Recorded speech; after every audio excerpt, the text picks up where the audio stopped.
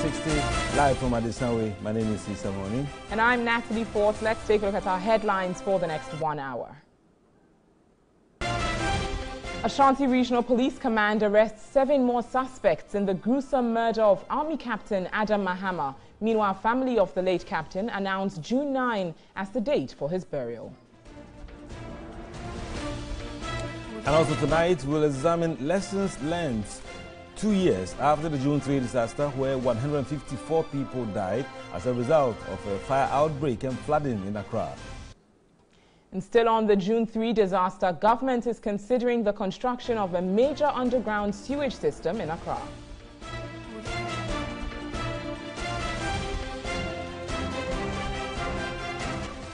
And later in the bulletin, we'll tell you how over 1,000 hectares of tomato farms in Tano, north of the Brownford region, have been destroyed by a new virus.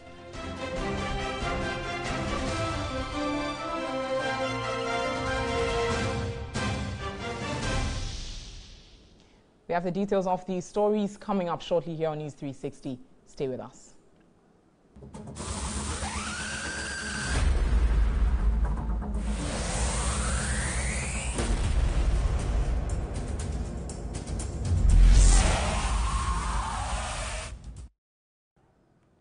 Watching News 360, our very first story this evening. June 3, 2015 remains a dreaded day in the minds of many Ghanaians, especially those directly affected. But 2 years on, many have bemoaned the continuing presence of the conditions that resulted in the flooding of Ghana's capital.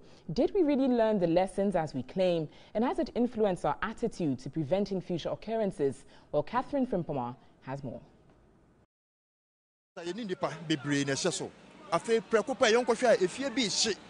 We suddenly saw a building in flames spreading from one end to the other. From street end to street end. On the 9th of June 3, 2015, when a loud explosion was heard at the Kwame Nkrumah Circle, little did Ghanaians know that it was the beginning of a major disaster in the history of the country. We heard an explosion from the filling station, which immediately spread to our house. It's been 2 years, and to many, it is business as usual. But to those directly affected, the sound of rings sparks fear and anxiety.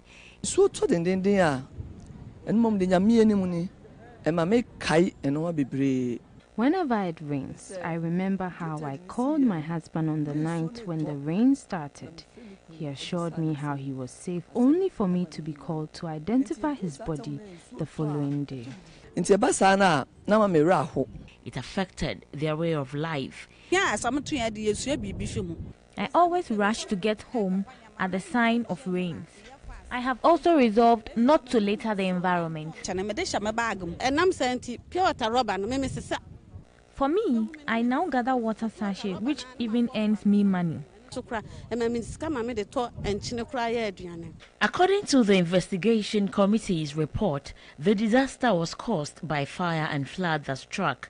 The oil filling station was careless for not covering its petrol tanks. 154 people perished in the disaster, with many others getting injured. 5 houses, including the oil filling station, suffered various degrees of damage as a result of the fire, valued at 1,658,847 cedis.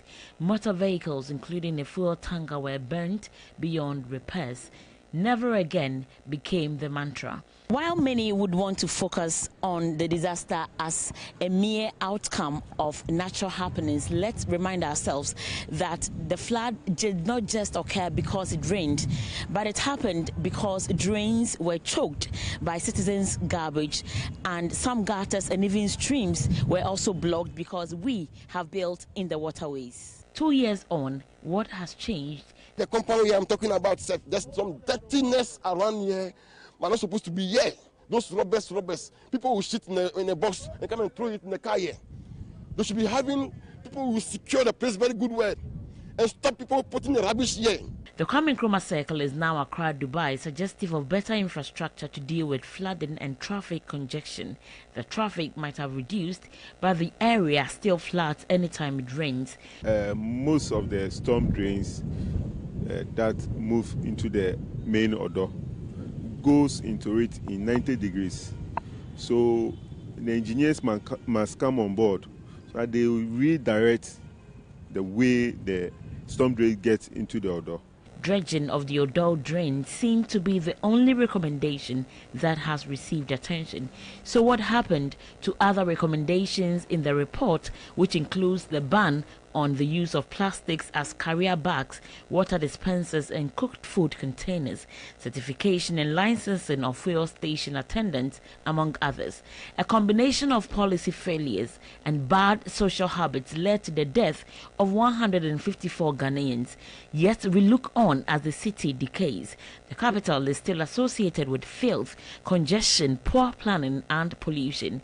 So do we really mean it when we say never again? Or it is a mere rhetoric? Catherine Frimpoma, TV3 News, Accra. And still on the June 3 disaster, President Akufo-Addo has pledged to permanently resolve the perennial flooding in the capital. In a speech read by the Minister for Works and Housing, Samuel Atachia, on his behalf, he noted government is considering the construction of an underground sewage system. The disaster saw the death of 150 persons and left many injured after an explosion at a Guel filling station at the Kwame Nkrumah Circle in Accra. A solemn ceremony to mark the second anniversary of the event that shook the nation was held at the Calvary Baptist Church at Adabraka in Accra. The service was attended by families of those who lost their lives, survivors, members of the Adabraka Local Council of Churches, and government functionaries. In a speech read by Works and Housing Minister Samuel Atachia for President Akufo-Addo, touched on government plans to construct an underground sewage to resolve flooding in the area. We'll be able to do it so that at the end of the day, people will not be worried when we have heavy downpours. Because the system will absorb the rains, all the sewage is underground, and it's at a proper destination, and everybody is safe. Unless there's a serious, unprecedented rains. But let me tell you, it's very doable, and I'm telling you the president is going to do it. The Deputy Greater Accra Regional Minister, Elizabeth Saki, urged Ghanaians to eliminate indiscriminate dumping of refuse, which is a major cause of flooding. Cleanliness is next to godliness, and we ought to hold it as such. Let us prove to the world that we are children of God, and we need a cleaner and the cleanest city, as the president did say. And I know you and I will hold on to those words. The Chief Executive of the Accra Metropolitan Assembly, Mohamed Ajeso, said the AMA will begin the enforcement of the bylaws on National Sanitation Days. The quantum of work required to prosecute this job is a lot. We don't have all the men. So we are adopting a snowball approach, one community at a time.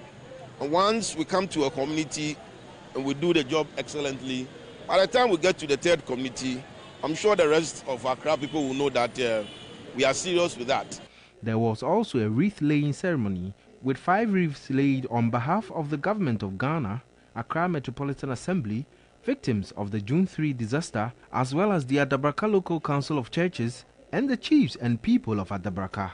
Participants later visited the Odo drains where dredge masters were still at work to avert the recurrence of the disaster.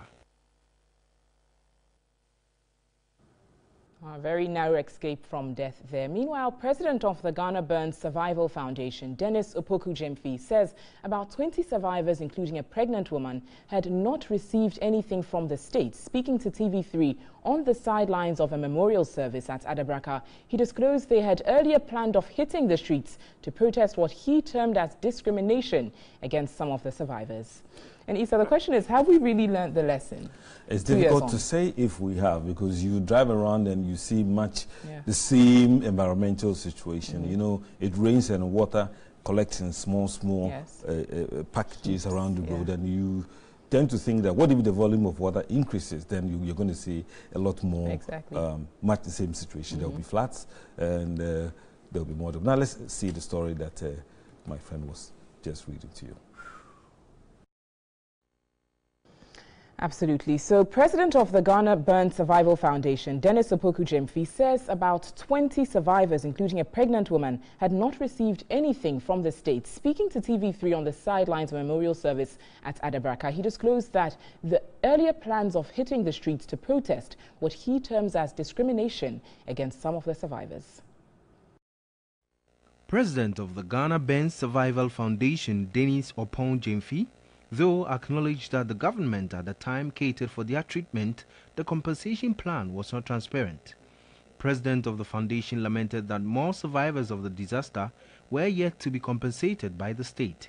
He disclosed that for those who sustained burns alone, 25 of them joined the foundation, and that out of the number, about 20 persons, including a pregnant woman, had not been given anything. It's rather unfortunate that up to date, still many are complaining about compensation. To be very sincere, we were about to, walk the street of Accra to demonstrate and let people know that the survivors are really in pain. Dennis Opoku-Gyamfi wants government to help them by bringing on board a psychologist to help some of the survivors. Some of these things were to be factored at the hospital, get a coach, life coach, or a peer support group to support them, let them accept their new image. Burns is one of the most devastating forms of injury. It affects you both physically and psychologically. But Chief Executive Officer of the AMA, Mohammed Ajesu, says the government will ensure all survivors are duly compensated. Those who passed on, about 95% of them have received compensation. Largely, what is remaining are the survivors, of which the state has pledged to support them. Together with Accra Metropolitan Assembly, we are working together to ensure that the survivors receive their compensation. Let's stay on the June 3 disaster a little longer, as Supreme Court Justice Jones Doche says there is the need to strengthen the country's security agencies in order for them to deliver on their mandate to curtail lawlessness. He said most of the challenges facing the nation are as a result of the lack of enforcement of laws.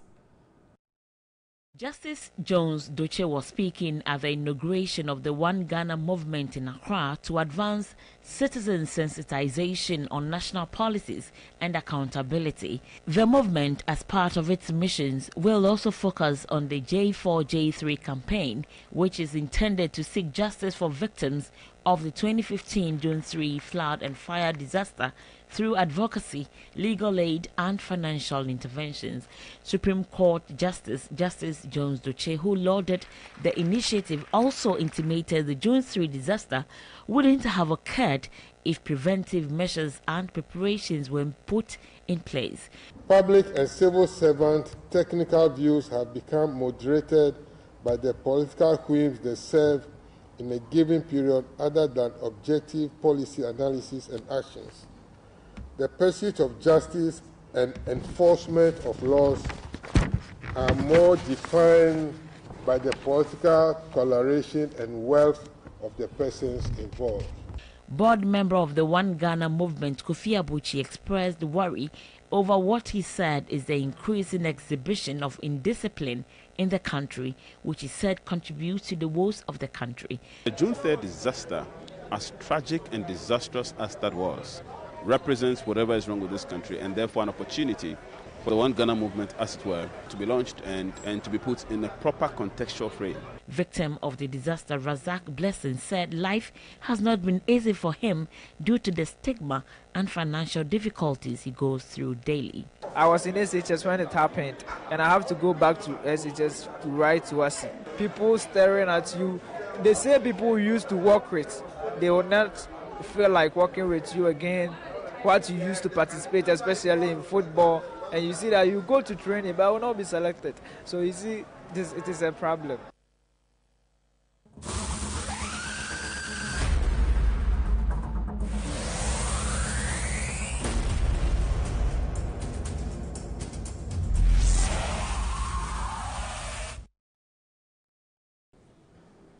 Meanwhile, the family of late Captain Maxwell Adam Mahama is urging the general public to desist from politicizing the death of the late military officer. At a news conference in Accra, the family announced June 9 as the date proposed for the burial service at the military cemetery in Accra.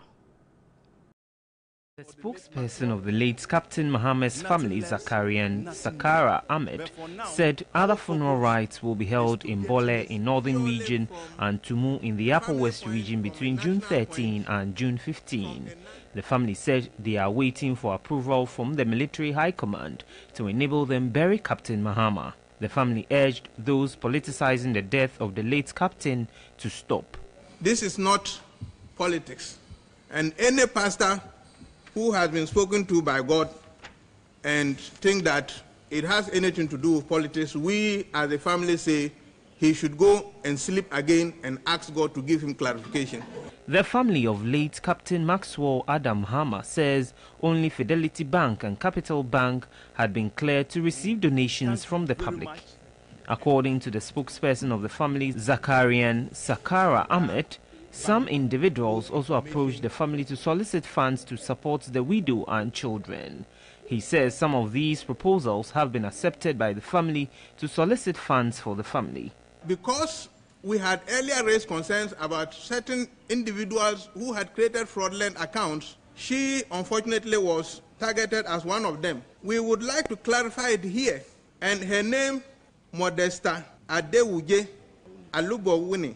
In fact, we know her. We would like to take this opportunity to apologize to her for whatever embarrassment this might have caused her, and to make it clear to everyone that she's not a fraudster.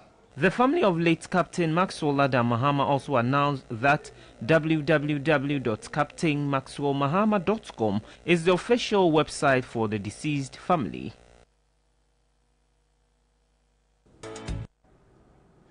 You're watching News 360. Remember, this bulletin is streaming live on News on TV3 on Facebook as well as 3news.com. You can also watch us live on DSTV channel 279. Still to come in the bulletin.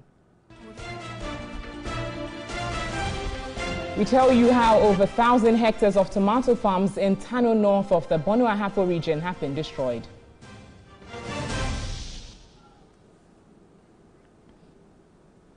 We'll bring the details of these stories and more news shortly. Stay with us.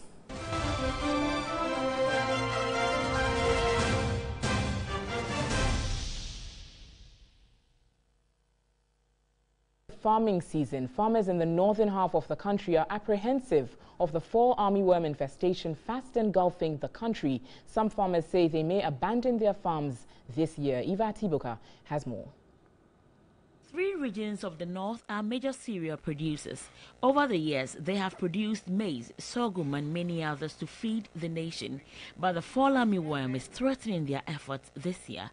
The fall armyworms are said to have a great appetite for maize and sorghum and are already in all 10 regions. In a report commissioned by the DFID, the pest will affect an estimated 500,000 metric tons of maize and sorghum in Ghana, with a projected value of some $163 million in 2017.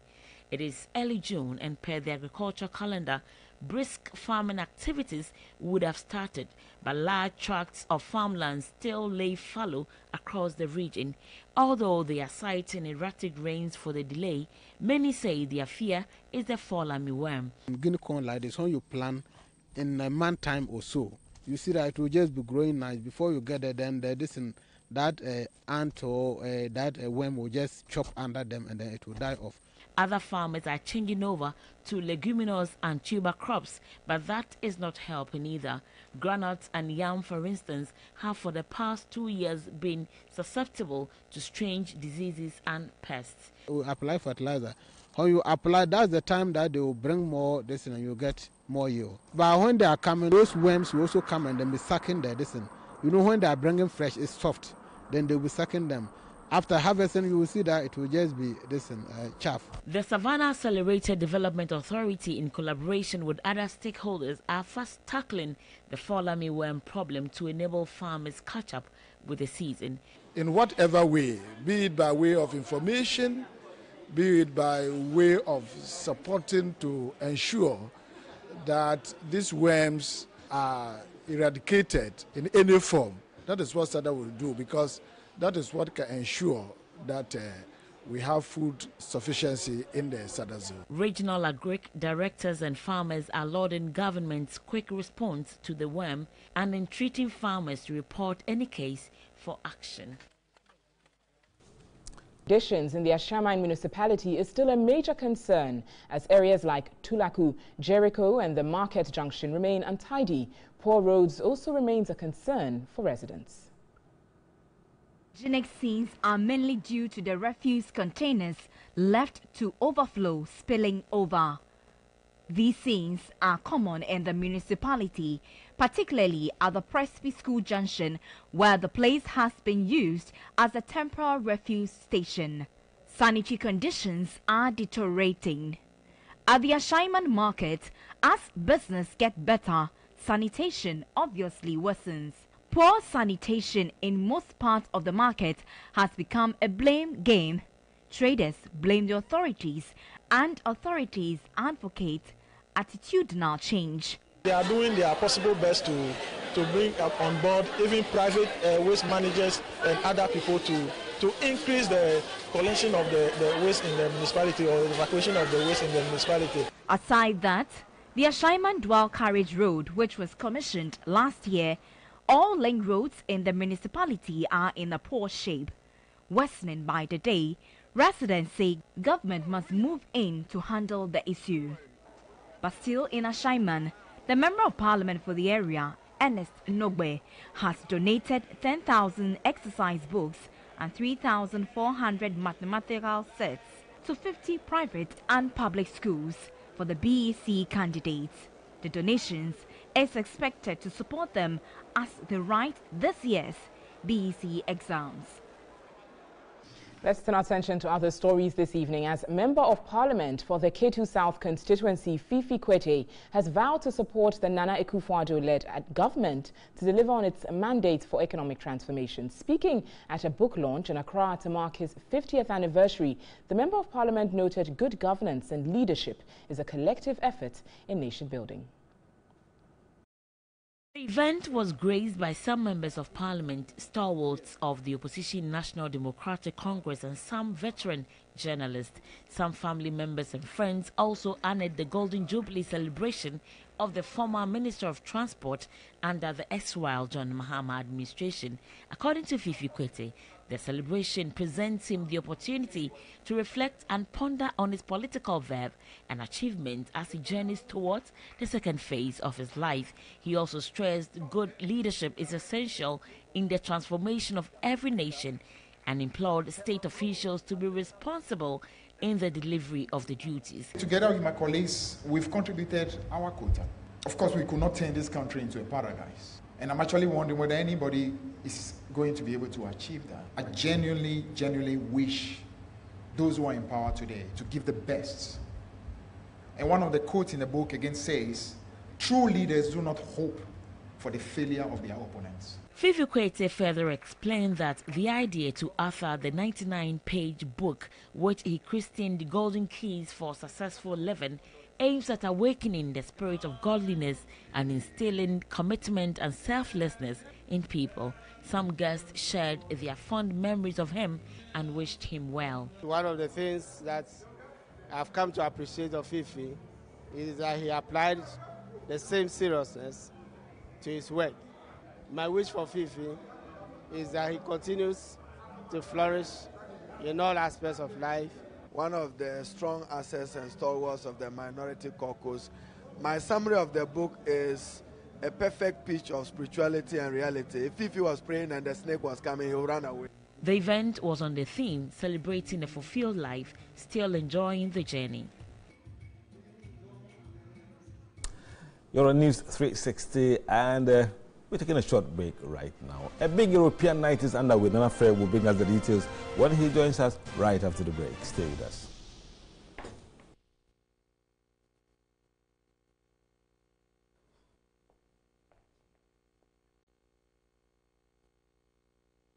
Thanks, Affair, for that sports news. Let's now turn our attention to entertainment as a one-week celebration has been held for veteran actor Kofi Bucknor, who passed on May 23. A book of condolence was opened at his Nungwa residence on Saturday morning. Brenda Luthrat has more.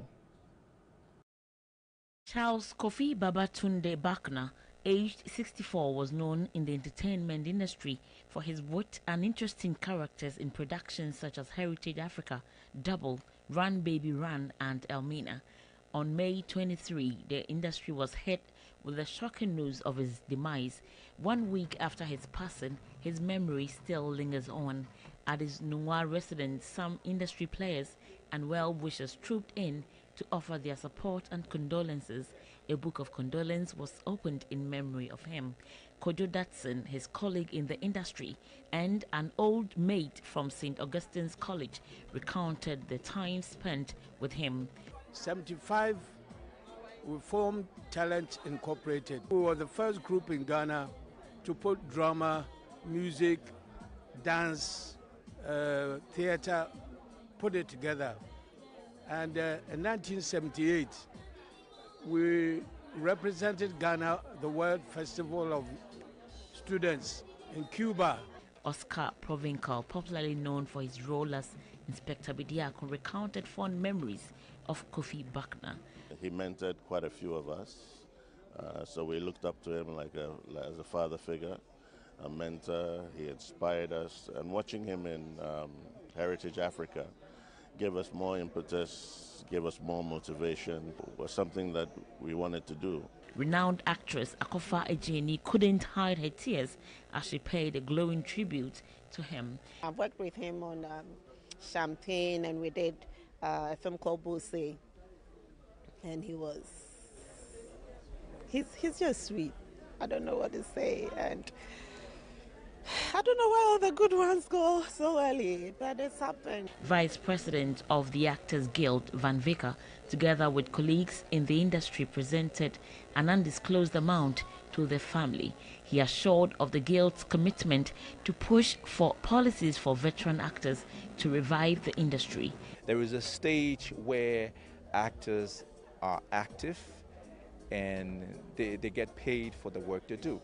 So I would say, even before we get to that stage where we need to help contribute, there is an earlier stage, which is help create the jobs so that they can make enough money to not necessarily want to have to ask for donations. Kofi Buckner will be remembered as one of Ghana's seasoned practitioners in the movie industry. Final burial rites is slated for June 30 at the Christ the King Parish and the 2nd of July at the St. Anthony's. Time will allow for this edition of News 360. But Natalie likes Cristiano Ronaldo. Yes, she was Real smiling Madrid about him. And, well, join us tomorrow night for another edition of News 360. I am Issa Moni. And I'm Natalie Ford. Thanks for your time this evening. Next is Music. Stay with TV3.